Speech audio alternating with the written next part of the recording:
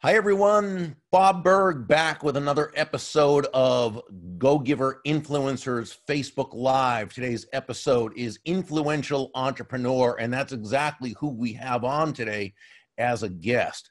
You know, it's interesting about entrepreneurship because entrepreneurship, by the very nature of the thing, really provides two purposes. One is it creates value for the marketplace. It might be through solving a problem. It might be through bringing something that people want. It might be entertainment. It might be whatever it is. And we know it does because if it doesn't, it's not going to last. The business isn't going to last, right? Especially only in a free market-based economy where no one is forced to buy from anyone else. The only way that entrepreneurial venture is going to have legs is if it serves a need in some way. So a successful entrepreneurial venture fills a need for the marketplace. It also fills a need for the entrepreneur. Because by and large, an entrepreneur becomes an entrepreneur because they have something special in their life that only this venture can fulfill. Typically with an entrepreneur, it's not so much about the money. Now, you know how when people say, well, it's not about the money, it's usually exactly about the money. Well, with entrepreneurship, it's sort of a different thing. Now, some people, that is their driving force. And to them, entrepreneurship is simply a way to make a lot of money. And that's fine for what it is. If they're going to do that, they still have to serve a lot of people with exceptional value or they can't make money. But I find with most entrepreneurs, that's not really it. There's a bigger purpose. Now, one of my favorite stories about this is the story of Amar Bose. I blogged about him, I think a year or two ago. Amar Bose was the son of Lebanese immigrants. And here's just part of the blog. Amar Bose was finishing his doctorate at the Massachusetts Institute of Technology, MIT, in 1956 when he treated himself to a new hi-fi stereo system at Radio Shack. But when he tried out his new purchase, he was appalled by the awful acoustics. The inability of modern speakers to replicate live sounds, he said, became, quote, a problem that began to obsess me. That obsession would eventually make him a household name, a billionaire, and a legend in the world of high-fidelity acoustics. Amar Bose. Bose, right? Now, the funny thing is it wasn't money, but it was a passion, an obsession that drove him. But one might ask, wasn't the money great? He was a billionaire. I'm sure the money was fantastic. Money's fantastic. It gives you a lot of choices, but that's not why he did it. In fact, he was quoted as saying that he was not only, here's what he's quoted as saying, and I found it not only was profound, but it was typical of most entrepreneurs. And that's this. I never went into business to make money, but so that I could do interesting things that hadn't been done before. Ooh, I love that. Now, this really summarizes our guest because Glenn Garnes, I want to talk to you about Glenn Garnes. I want to tell you about Glenn Garnes. This guy, and I'm not to ask him about this, but I think it's been about 20 years since we've known each other or so. And I think we've only met in person maybe twice in our lives, but the man's like a brother to me, okay? And Glenn is a retired trial attorney who made an important pivot from the practice of law into a mission-centered career around creating opportunities for others to invest in their growth and self-education. He loves people, and he especially loves to support the efforts of others to create lifestyles they desire by being more, doing more, and as a result, having more. Now he's the president of Small Business CEO. He calls himself a connector because he believes that the evolution of humanity is dependent on our ability to evolve as individuals and to work together as a community. He just started a new personal development community called Abundant Society. The website is tipsonsuccess.com. He also has an exciting online event coming up next month, which we'll discuss later. It's called Abundance in 30 Days. The website to that is abundanceinthirtydays.com. And of course, our wonderful, awesome Shannon will be posting these in the discussion windows. Hi, Glenn Garnes. Welcome. Hey, Bob. Thank you so much for having me. This is just wonderful. Oh, thanks. Now, was I right? Is it what, 20, 25 years or so since I think I saw a press release on you when you made the switch from lawyer to entrepreneur, and I wrote to you or something, and we've kind of been friends ever since. I'm amazed that you remember that story because I have it emblazoned in my mind from like as if it was yesterday. You sent me one of your little patented cards telling me what a terrific idea my little press release contained. And you sent me a courtesy copy of Endless Referrals, and the rest is history. I mean, we have been friends. I forgot that I did that. It was amazing. So we've kind of come full circle. I mean, we invited you to come out to Maryland to speak at an event that I hosted, and now you're having me on your live stream. Which back when we were first friends, when we first became friends, there was no such thing as Facebook. There was no live streaming. So the idea is that it's been quite a while. It's been almost 20 years. Okay, so I want to know your story. I want you to share it. Well, I kind of do, but I want you to share it with everyone, though. Your personal story. You were a lawyer, and I imagine you had to be a good one. If I know you had to be doing well, but it wasn't fulfilling you personally, at least not enough that it had to, right? Well, that's true. But before we get into the story, I want to do something real quick here. Okay. I just want the audience to know that I am a true go-giver believer. I have a special I have a pretty impressive library, but this is a special section of my library that I love dearly. So I am a Bob Burg disciple from way back, wow. And I have consumed and benefited from everything you've ever said, done, or thought. Well, thank you, Glenn. So, I appreciate that. Now, with that in mind, going back to my law practice, I was the kind of kid growing up that every kid was. We wanted to make our parents proud. And being the first lawyer in the family was something that was on my radar screen because I knew it was something that my parents would say, wow, we've got the first lawyer in the family kind of thing. And I can't tell you whether I psyched myself into wanting to be a lawyer. I knew I wasn't good in math, so I wasn't going to med school. but so law seemed to be okay. But my intentions were largely to make my parents proud. And I assumed that if I was able to make my parents proud and be successful in the practice of law, that I would be happy. Well, that turned out not to be true because while my bank account was full, my heart was empty.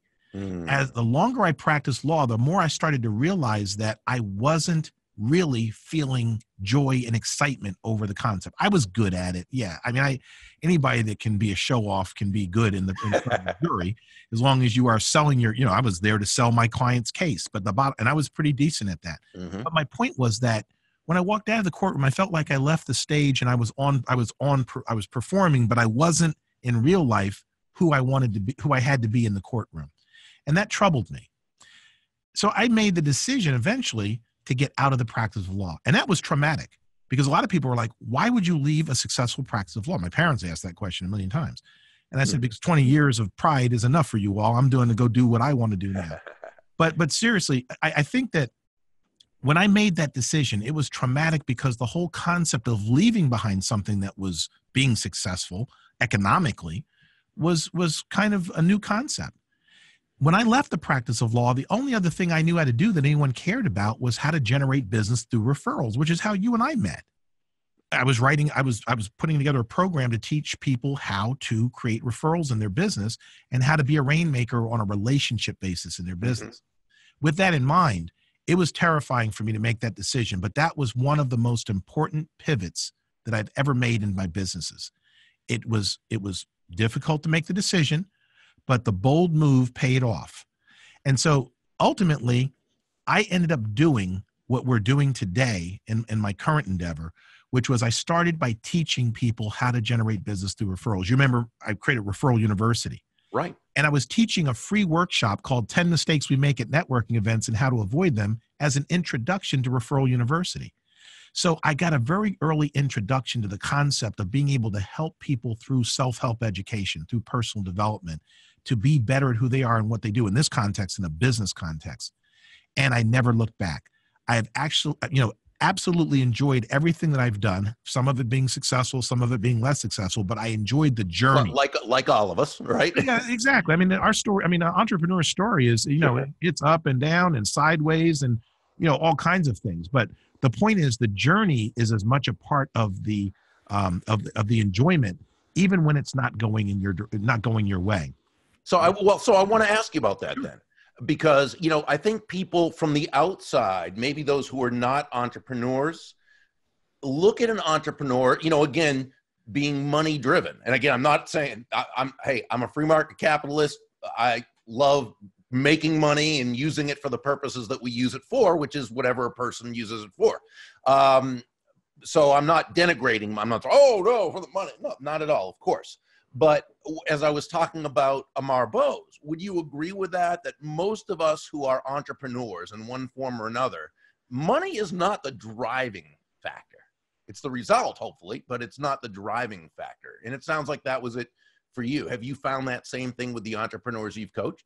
I have found almost 2-1 that entrepreneurs are looking for a way to express themselves, right? And to find a way to make money at it. Okay. Right. So there is absolutely nothing wrong with making money when you pursue your mission, but very few entrepreneurs have the mission of simply making money. Right. Does that make sense? That you said it so much better than I did, and much more succinctly. So yes, my experience has been that in conversations with entrepreneurs, both people I've coached and my colleagues and anyone else, we always find that the common thread is that we wanted to be able to have an impact in the world. We wanted to be able to do something to correct a situation, improve a situation, or create a new situation, new opportunities for people. And the bottom line is that in the process of doing that, we were able to find a way to monetize our efforts. Mm-hmm. So you break it down into 4 specific areas, in a sense, 4 reasons you go into business that you become an entrepreneur. Purpose is one, which you discussed, having that drive that you have to express yourself through this business. There's number 2, impact, serving others. 3 is income, of course. That's the effect. That's the echo of value. And then 4, and I want you to talk about this, which you call legacy. And I always love that topic. And I love hearing different people who are experts such as you, your take on legacy. What does it mean to you? So if we start with impact or with purpose, that's where we're talking about mission. Most entrepreneurs start with an idea, and they would like to see that life be breathed into the idea. And the idea is usually one that is going to solve a problem for someone, make things easier for them, create new opportunities for them, or a combination of all those things. That's what drives most entrepreneurs, the creative vision that is like bottled up inside them that cannot be expressed through the practice of law, for example, in my own instance. But whatever is holding them back, they just have to get this out. And Dr. Bose's idea for the Bose speaker system kind of speaks for itself. I mean, he didn't go to MIT thinking he was going to create a speaker system that was going to revolutionize acoustics and hi-fi fidelity. He had a need. And when he realized that he could do something to impact that, he wanted to share that with others. And he was very handsomely rewarded for that. Mm-hmm. And so the bottom line is that it all starts with purpose. His purpose, and as you laid out, was to improve high fidelity. And in the process, he not only did that, accomplished it, but made a ton of money. So yeah, purpose is where it starts for most entrepreneurs. Yeah, Steve Jobs wanted to make a ding in the universe. Yeah, I mean, that's a great example. I'm glad you used that one because I was thinking about that earlier today. Steve Jobs, in creating initially the Apple computer. Let's talk about the iPhone, just an example. Steve Jobs, in creating the iPhone, wanted to make it possible for people to communicate in ways they never dreamed of. And today, most of us use our cell phones for everything but a phone call. So right. The bottom line is he was successful. No one can deny that he was handsomely rewarded for that. But his purpose was to improve the quality of communication that we can experience with each other. Yeah. Hey, Glenn, I want to just for a moment go to the discussion window. A bunch of great people here. We saw Sherry Thompson earlier. Stephanie Newman is with us. Want to say hi again, Anthony Iannarino, who is author of a number of books. His latest one, Eat Their Lunch. This is about when you're in a business in which when you make your sales calls, your prospective customer is already doing business with someone else. And so I just started this book, very excited about it. And of course, Anthony is one of 4 hosts, one of 4 people I call the Fabulous 4, who are Mike Weinberg, Jeb Blunt, Mark Hunter, who are hosting Outbound in Atlanta in early 2018. Jordan Thomas is with us. He's a great guy. Hans Jorgen Skibbens from Burg in Norway. Hello, Hans. So great to see you. And Jeff West, and I don't know if you know Jeff, Glenn, but Jeff was at one time just a huge leader in Aflac. He was my client at one time. He's been on the show before he's been both on the podcast and on Facebook Live. He now has a book out, The Unexpected Tour Guide, and he has some others. He has an amazing sales system. This guy is a pro. Al Dalla from Canada. Hello, Al. Great to see you. And let's see who else. Jesse Ramos joined. Hello, Jesse. Maria Chin joined. Hello, Monique Cocotte Tremblay. Comment allez-vous? Croissant avec fromage. That's croissant with cheese. Carrie Lowe. Hello, Carrie. Let's see. I said Stephanie Newman earlier, and let's see. I think get a few. Okay. I love what Carrie Lowe said. Glenn, legacy, making a difference that ripples through eternity. Ooh. Make a note of that one. Yeah, and so if anybody has if you have any questions for Glenn, please put it into the discussion window, and I will make the effort to go back and look and do that. So Glenn, I have a question for you. You know, I'm thinking about when I started in sales, which is an entrepreneurial venture, even though you're working within another company. You're an entrepreneur, if not an entrepreneur in this case. But I remember what was helpful to me, of course, was learning how to sell. And that got me along the way, but that wasn't the biggie. The big thing with me was when I started getting into personal development. And I'm thinking with any entrepreneur, of course, they have to have that core competency. They have to know their product or service. They have to know what they're doing. They have to know how to service it. The product must work. They need to really, as Joe Calloway, great colleague of mine, wrote in his book, a book called Become the Best at What Matters Most, right? You've got to be good at what you're doing. But that's only part way. I found that my sales career took off. And I think for most people, and I think you would agree with this, it all began to really take off when I became a student of personal development. Your thoughts? Yeah, and that is what I found was missing in my law practice, was that I wasn't being rewarded with the opportunity to fully express my desire to grow in an industry that was very conservative, very stifled, very, very rote. And I felt like I could have a greater impact than just representing one person at a time in front of a jury. So I actually got my start with Personal Power from Anthony Robbins, of all people, because I watched infomercials on Saturday morning, and that was the way it was sold back then. And that opened up a whole new world to me of the entire concept of investing in yourself through personal development, self-help education. And for me, it was an epiphany. I was like, wow, this is something that should be done for as a lifestyle, not just a book you read or a course that you took. And I started to realize and really appreciate the fact that when you invest in yourself, you're not only becoming more valuable to yourself, but you're also creating an opportunity for you to be more valuable to others and to share your gifts and talents and genius with others and enrich the world in that way. And I actually feel that the opposite is also true. When you don't invest in yourself through personal development, you're actually depriving others of the opportunity to experience your talents and genius. And so there's a quote that I'm fond of that comes from Wallace Wattles, of all people, The Science of Getting Rich. Wonderful book, one of my all-time favorites. I think I've read that book about 30 times. Lots of wisdom in that book. But the quote that comes out and jumps out at me is that you render to God and humanity no greater service than to make the most of yourself. You render to God and humanity no greater service than to make the most of yourself. And that really is I guess that would be the seminal thought behind what we currently do here. And I know you're going to probably ask me a few things about that later, but the bottom line is that's what at my core is what I wanted my mission to be, to help people be the best they could be at who they are and what they do, help them develop as individuals so that they become more valuable to themselves and therefore more valuable to the community around them, and then teach them how to share those gifts for profit at that. Mm-hmm.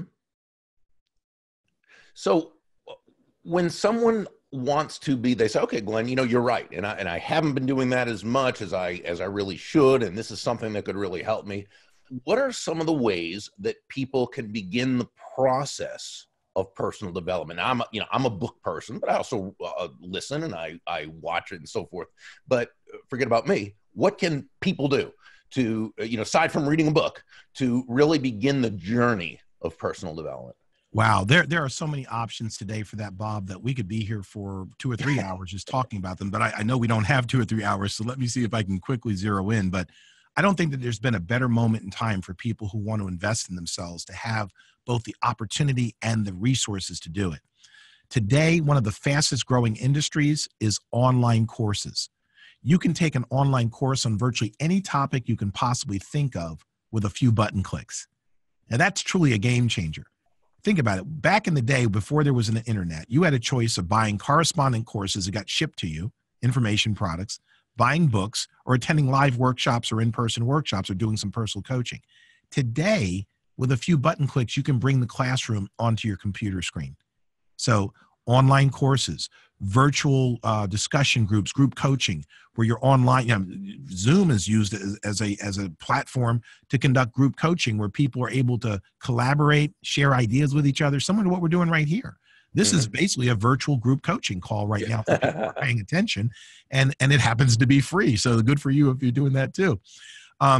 Obviously, there are discussion forums. Going back in the day before live streaming and some of the social media groups came into vogue, the predecessor, the grandfather of those, was discussion groups, discussion forums where you went in, logged in and shared ideas back and forth. So when you look at the full array, now we've got live stream events and webinars and all kinds of things. And I will tell you that for every person that will take the time to read a book, there are probably 100 that are not readers.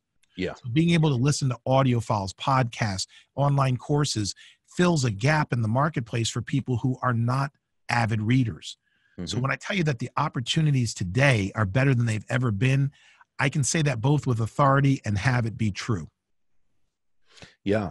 Okay. I want to ask you about yours because Glenn, and I loved our conversation yesterday or a couple days ago, I think it was, because you were telling me, and I just found this fascinating, but I got to say, not surprising, because I think everything that you've done since our first conversation, I think has led up to this. You've kind of created, I wrote down, because I wrote down the words I wanted to use. I call it an ecosystem for personal development. That's really what you've created, correct? Exactly. And you're right. Everything that we're doing today represents an evolution over what I have learned over the past 20 to 25 years. So that just shows you the importance of remaining loyal to the purpose, the product, or the mission. I'm sorry, the method may change. And that's what's happened, is that technology has evolved and we've evolved with the technology, but it's always been the same mission of finding ways to make it easier for people to invest in themselves through personal development. So yeah, so what we're doing today, the organization that we've created, is called Abundant Society. And it kind of encapsulates exactly what we're doing here. We want to teach people how to create abundance in their lives, and we want them to do it in a communal way. And so Abundant Society has real relevance in terms of the language that we chose there. We're putting people in the company, connecting them, and in the company of each other so that we can learn together, earn together, and grow together. And so everything that we do at Abundant Society is designed to facilitate that, make it simple and easy for people to invest in themselves through personal development and to do it in the company of others who are making that a priority for themselves. Very nice. I love that. Let's see. I'm looking Bruce Corkill. He's reading Wallace Wattles right now. Awesome, Bruce. Let's see. Shannon put tipsonsuccess.com in the discussion window again, which is which is the URL.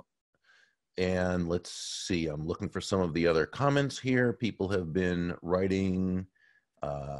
Okay. And again, if you have, because we're getting near the end. So if you have a question for Glenn, anything you want to ask him about, feel free.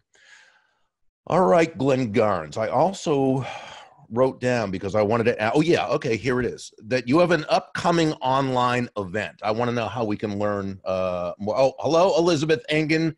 Great to see you. Chris Brogan is on the line too. Hello. Let's see. And there was somebody else I saw. Jeff West just wrote, hi, Chris.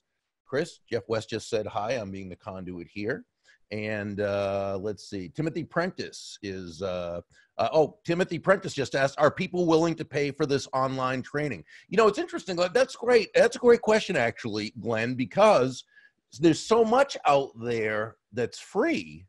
Do you find it's an issue? I mean, you know, we sell our courses, Kathy and I do, and we find, yeah, people will pay. They'll pay for what they feel is of value. But what's your thought about that? Do you get resistance from people? Is why should I pay for online training? Let me answer the question this way. Online learning is currently a $110 billion a year industry, of which $11 billion is devoted exclusively to personal development, self-help education. That's scheduled to grow by 2022 to over 252 billion online learning and about 25 billion in self-help education. So yeah, there are a lot of free resources on the internet, but here's what people are attracted to. They're attracted to things that are complete. So if someone has a complete course that's organized well and it's well presented, they'd rather take that course than have to search all over YouTube to find and piece together their own curriculum. So the bottom line is a lot of the value in these courses is knowing that everything you need from A to Z is contained in the course. And there's no guesswork about whether you've got the right information, the right resources, or the right system for implementing whatever it is you're looking to learn. That's where the real value comes into play there. So there are certainly people who are willing to do the self-taught, find it on my own type of approach. But the market for people who just want to be guided by someone who has more experience than they do with the subject is absolutely tremendous. Yeah, I agree. Timothy just wrote, nicely said, Glenn, and I agree. By the way, Elizabeth Ingen, who came on from Minnesota, she is great. Make sure you click on her. She wasn't on, you weren't on our live show, right? You were on the podcast, I think, a couple months ago. She has great information, so make sure you check her out. Let's see. Learn more to promote. Oh, Philip Georgeson. Yeah, would love to learn more to promote. And let's see. Okay, yeah. Okay, so I wanted to ask you, tell us about the upcoming online event. So go ahead. You've already shared the URL. So yeah. We are hosting. Shannon will share it again now too. Sure. Absolutely. So we're hosting a live stream event on Facebook, which of course wasn't possible 20 years ago. I'm glad I waited till this point because this is great.